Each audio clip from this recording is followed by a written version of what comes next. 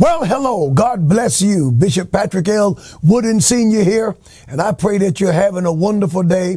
I'm back in the saddle here in the office of the Upper Room Church of God in Christ in my study. As you can tell, I got my good old Jesus Pride flag behind me. And by the way, you know, we're gearing up for the month of June because this nation has lost its mind, and they're going to give the month of June, declare it LBGTQ Pride Month. And I'm praying that every preacher out there will praise God. Let the Holy Ghost speak to his heart and his heart and her heart, and declare that we're not going to give this ground, that we're going to celebrate Jesus, that we're going to draw lines of demarcation, that we are going to purposely in our sermons from our pulpits declare that a lifestyle that the God of the Bible declares is an abomination should not be a lifestyle that gets an entire month of praise, celebration, and observation. So I'm praying, preachers, that you will push back. But before I get too far into that, I want to take the time to thank you for the multiple texts, cards, letters, gifts, well wishes, prayers, and your presence that you gave to this preacher and to my family, to my brothers and me during the passing of our beloved mother, Mother Gwendolyn Ingram Ellison. God took her home to be with him. And as you know, just this past Saturday, we had the eulogy here, and the Lord enabled me with your prayers and your support to carry out that assignment that my mama gave me when she was living. She said to me, son, can you handle it?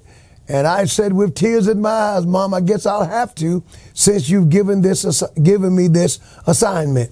Now she's somewhere around the throne. She's with Jesus Christ, and she's left us here to carry on.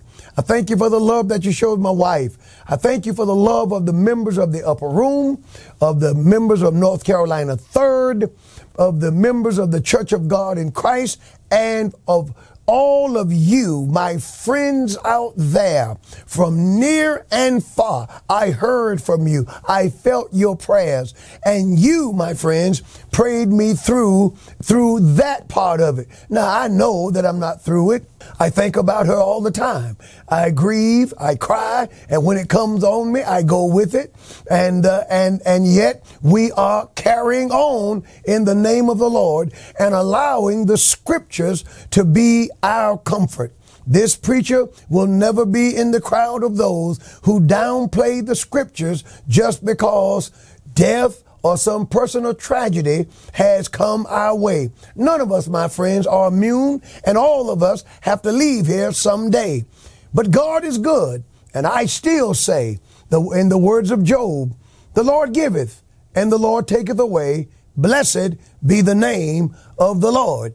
Now, thank you so much for that, and she will never be forgotten. But I do understand this. The perspective up there where my mother is much different than the perspective that we have down here. Down here, we remember them in memoriam, and we thank God for them, and we grieve for them, and we miss them. But up there, they are saying, Lord Jesus, when are you going to bring them up here to see what we see and to experience what we're experiencing? Because they've never seen anything like this, but we know what it's like down there. So one day we're all, if we serve the Lord, are going to be there, and what a glorious day that will be. Now, my friends, I literally just left the airport. I've just flown in from South Haven, Mississippi. We flew into Memphis, Tennessee. I went to South Haven, Mississippi to be with Bishop Vincent Matthews, what a mighty man of God he is. And they're at Tabernacle Church, a part of their Pentecostal conference. And it was a service indeed. And as a matter of fact, much of what we talked about last night there, we're going to revisit some of that in our teachings here tonight, because we're headed, we're on our way to Pentecostal Sunday, and I'm excited about what God is doing. Now, my friends, I love the Lord, and I know you do, and I thank God for being a Christian, and thank God for being born again in a day like today.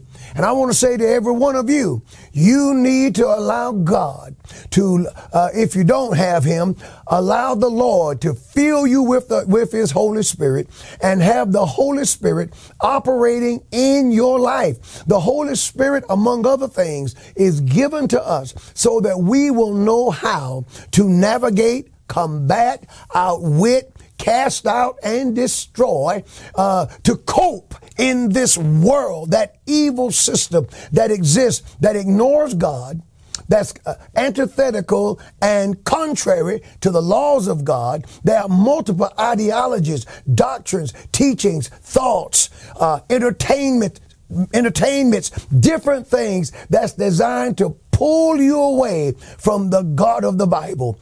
Well, I tell you, the God, the Holy Ghost operating on the inside of you will give you the power you need to cope with all of these things. I said to my friend, Elder Tim Williams, he picked me up at the airport. I said to Tim, there's no way I could have served the Lord and walked with Christ and been saved for these 46 years that I've walked with Jesus. And I said, sir, every time I listen to myself, I've made a shipwreck. What has kept me has been the Holy Ghost, the Spirit of truth, the Comforter. Praise God, that same Spirit that showed up on the day of Pentecost and filled the house and filled them with cloven tongues of fire, sounded like rushing mighty wind. That Holy Spirit has been my leader, my guide, my keeper, my teacher down through the years. Jesus said to his disciples, if you love me, keep my commandments. Then he said this, I'll tell you what I'm going to do to show my love for you. I'm going to pray the Father, and he will send you another comforter, and he will abide with you forever. He's going to send you someone just like me, but unlike me, he won't leave you, not even for a little while. He'll abide with you forever. And among the things that he will do, he will enlighten your understanding. He will help you understand the relationship between the Father, Son, and the Holy Spirit, and the operation of God and the kingdom of God in this earth. He will show you your role in the things of God. He will give you the Spirit's peace, the Spirit's love, the Spirit's power, the Spirit's gentleness. The fruit of the Spirit will be alive in you. Yes, praise the Lord. I contend that Spirit-filled born-again believers, I won't say that we don't ever get down. I don't say, Brother Gary, that we don't taste a little depression and stuff like that from time to time. But I do say this, we don't stay there long, because the Holy Spirit knows how to lift you and bring you out and restore your soul. Yes, he's a lifter. He's a keeper, and I'm going to talk about him tonight. I want to talk about having the courage of your conviction here tonight. I want to talk about being a believer who is not afraid to state and say what we believe tonight. Oh, my guns are loaded, and I can barely wait for you to meet me here at the Upper Room Church of God in Christ tonight for, here it is,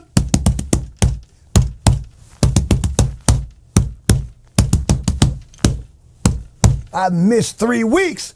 Give you the drum roll. Bible study. Yes, we are going to study the scriptures together, and the Lord is going to bless us real good. Now, my time is up. I'm going to cut it short tonight because I got to get home and get ready. And I want you to meet me. God's going to speak to us. And I want to say to you, the words that Jesus said to his disciples, he breathed on them and said, be filled with the Holy Ghost. I'll see you tonight.